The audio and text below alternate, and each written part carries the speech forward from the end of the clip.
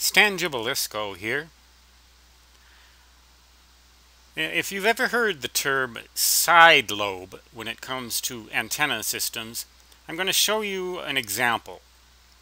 This is a compass view, north, east, south, and west, viewed from the top. The antenna is at the center of this polar coordinate graph, and its directional pattern is shown by these lobes, the forward lobe or the main lobe pointing north, and two side lobes, one pointing east and one pointing west, and a third side lobe pointing south.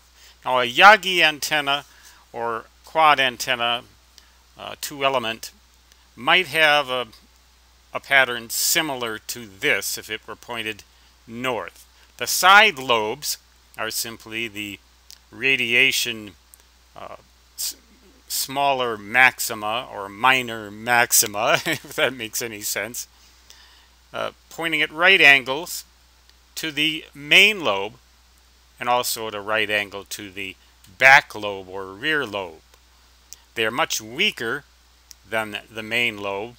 If you want to have gain, your main lobe, of course, should have considerably more radiating ability than any of the other lobes that you might see in an antenna. But a side lobe is a lobe that generally goes off towards either the right or the left as viewed from the top of the main lobe in a directional antenna, particularly a Yagi or a beam antenna, something like that.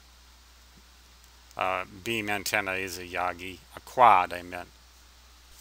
So that's your little definition of the day regarding antennas.